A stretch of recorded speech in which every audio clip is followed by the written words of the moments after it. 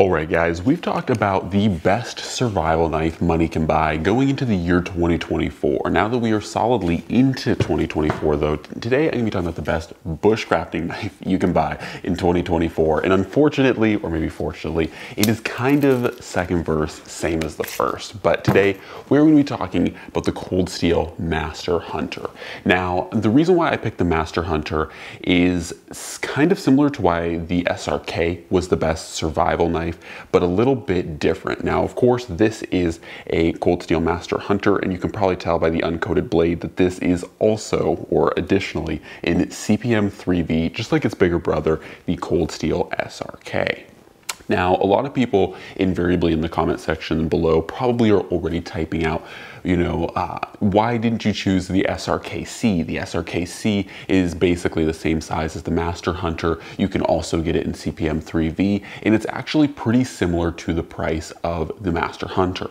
Now, there's a few different reasons. First off, the SRKC, when I saw it, was going for about $99 in CPM 3V, whereas the Master Hunter was going for $89.99, so $10 cheaper. And in my opinion, and for bushcrafting use, I felt the Master Hunter was actually a better option, and I'll kind of explain why using my SRK. Now, to be fair, I've had multiple SRKs in a SRKC, and of course now the Master Hunter, so this isn't just my opinion on these two knives here. I have had more in field use these blades before in the past. And so what the biggest drawback to the SRKC is for bushcrafting specifically is a couple things. First off, I do like the clip point on the normal full-size 6-inch SRK. I do think it's actually a solid option for this knife, but when you scale it down to about 4.5 inches, having this clip point kind of gets frustrating, and that is something that the the Master Hunter gets rid of. This is just a drop point, as you can see, as opposed to the clip point.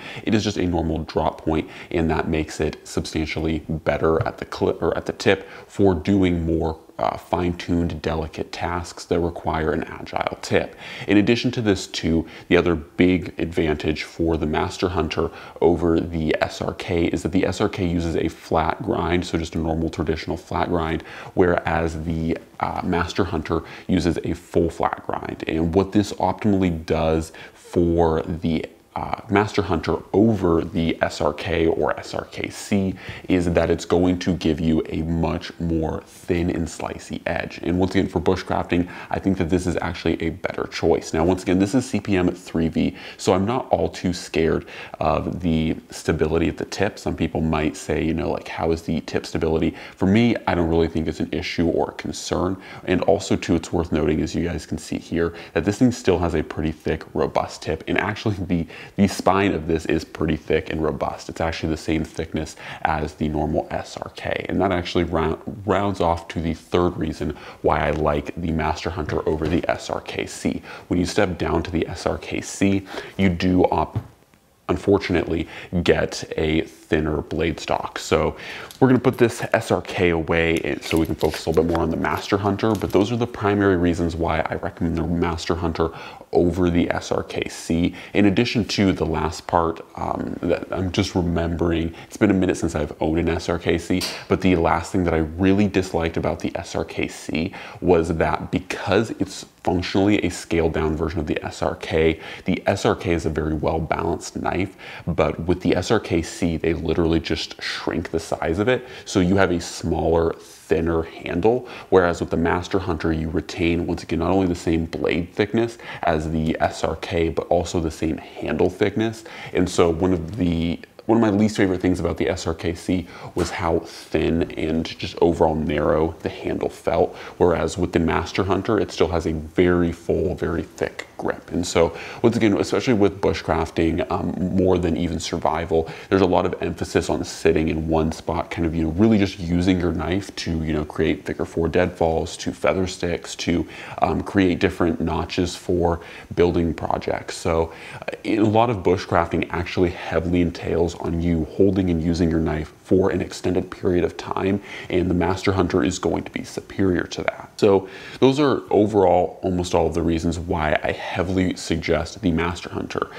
And ultimately, I think that the Master Hunter is like a better, more budget version of the Falkneven F1. Falkneven F1s right now are averaging a retail price of about $170. And when you can get a CPM 3V cold steel Master Hunter, which is essentially the same size as a Falkneven F1 and actually very similar to the Falkneven F1, because the Falkneven F1 is a convexed full flat grind. So this is just a traditional full flat grind on here, but this is a full flat grind, very similar to the F1. Once again, fully rubberized grip, just like an F1, and about the same size and general profile as a Falkneven F1. In my opinion, this is ultimately, and we'll do a video really talking more about those experiences another time, but really just like a more budget version of the Falkneven F1 that is made in a way better steel, like CPM 3V over VG1, or sorry, VG10 laminate, way better. So anyways, that is kind of my look at this.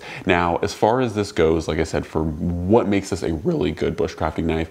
So first off, once again, unlike the cold steel SRK, you're dealing with about a 4.5 inch, I think this is a 4.25 inch blade on this guy. So you're dealing with a pretty decently sized blade that's going to be still agile and still going to do a lot of very good feather sticking style tasks. And as I had mentioned previously, that full flat grind is really going to help with this thing's slicing and ultimately cutting ability. So when you're trying to notch sticks, you're trying to create different styles of notches, once again, say to create traps, or even to help create structures. There's a lot of times when I use large scaled versions of square notches to help lock in pieces of wood, especially when you're building structural portions to say an A-frame or a lean-to.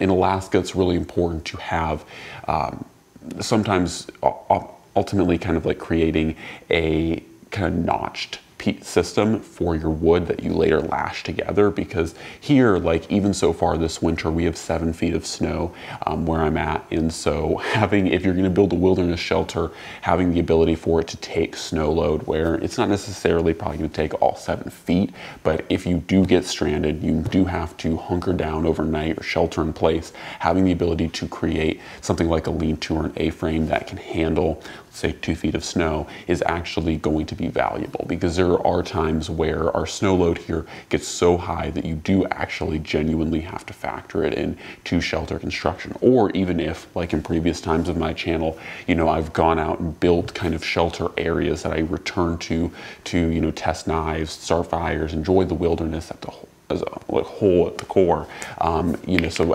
being able to build a shelter that's robust, that can handle a good deal of snow load, is actually important. So being able to notch is very valuable for that reason, and this knife is very good at notching. Also, this thing is incredibly slicey, because one thing, pulling out the SRK one last time here, one thing that I think the Master Hunter actually does better than the SRK is the bevel. So you guys can see that is the bevel on the SRK there, which is not a bad bevel, but you can see that the bevel on the Master Hunter there is probably about, I don't want to say twice, but probably close to twice the length. And I'm not necessarily saying that a long bevel is automatically dictates that it's a slicey knife, but by and large, when we're talking about the longer the bevel, usually the more slicey an edge, and that is because that's just more time for that steel to thin out, and so that means that there's going to be a, typically speaking, less or lower degree edge per side angle. So that is ultimately what you want when you're going to be slicing. Now, lastly, I think we'll round out and talk about the only thing that I kind of dislike about this knife, but this is a Master Hunter for a reason.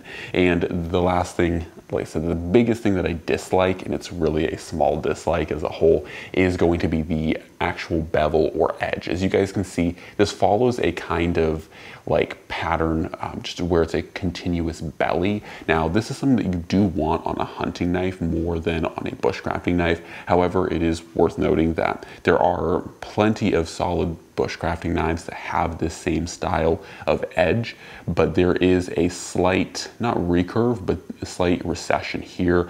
As the belly comes out, it kind of hits a maximum kind of angle or a maximum approach right around this midpoint right about here, and then of course tapers back as it rounds across the belly. So kind of hard to express, but hopefully you guys can see that, where the bevel here and the edge here kind of start out lower than they do here, and then it just transitions to there. So once again, this is going to be a better grind for slicing, long slicing cuts. And the reason why you want this in something like a hunting knife is having lots of belly, having a rounded overall kind of arc is going to mean that when you slice, it's going to have better contact with typically like textiles or flesh, and going to do a lot of really good slicing as opposed to just having a straight edge. So this isn't necessarily optimal for bushcrafting. It's not necessarily a problem either, but it's not my favorite. And once again, going back to a more traditional style of like having a flat edge like this means that you're going to be able to set this on things. Say you want to baton, better contact surface. Say you want to notch, better contact surface on this knife. Now, once again, the belly is so minimal on this that you're not probably really going to notice it. So that's why I say it's not really a huge dislike for me, but it is something worth noting. So that's going to be my overview on the Master Hunter. It is very similar to the Cold Steel SRK, an incredible value. Once again, looking at this in CPM 3V, an incredible value for $89. This thing is just freaking insane. This really is, like, you're gonna hear a lot of kind of similar kind of ethos to the SRK and 3V, where like this is the type of knife that, because of the steel, because of the design, because of how this knife is made, this is the type of knife that you can get for, once again, under $100. And this is a really good end zone. Like if you just wanted to get that, like say you're done with your, Mora Clipper, for instance, right? Like say you want, like you loved your Mora Clipper, it was a great knife, but you really just want to step up and get like that end zone kind of knife, like that final knife. Like the Master Hunter is a really, really good spot for that, where you can step up to this Master Hunter, and this is going to be something that's still completely capable of being an excellent bushcrafting knife, but you're also not going to have to worry about really replacing it. This is, like I said, like an end zone like knife. Like this is just the end, right? Like you get to it and you're like, this is a knife that I can carry for the rest of my time bushcrafting, and it's going to serve my purposes perfectly fine. I mean, even looking at it, like this is my Bark River Knives Bushcrafter, it also in CPM 3V. And you can see that very similar overall in size, and the Master Hunter is just a hair bit bigger and just a little bit thicker. I think, yeah, they actually have about the same thickness of blade stock, which is actually great because I love 5/32. It's an excellent steel thickness.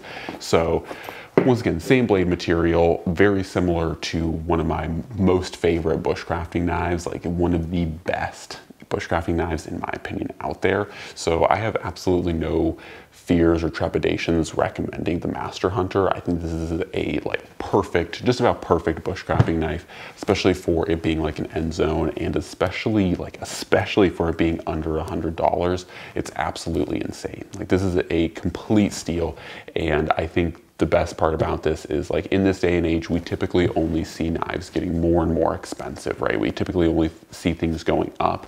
So to see this knife at a very cheap price is just ridiculous. So anyways, that is the best bushcrafting knife that you can buy, in my opinion. I don't really think there's anything else better than this for the price, because obviously there are better knives. I like my Bark River Knives Bushcrafter, but even this, I would say, might actually dethrone the Bushcrafter because it has that fully rubberized handle. So especially in the cold weather, there is a good amount of handle space here. It's thick, it's fully rubberized, and so it is going to be far more comfortable in cold weather than the Bushcrafter. So anyways, guys, that is my take on the Master Hunter in CPM 3V. It is an incredibly awesome knife, and yeah, there's not much more I can say, guys. As always, God bless, and I'm out.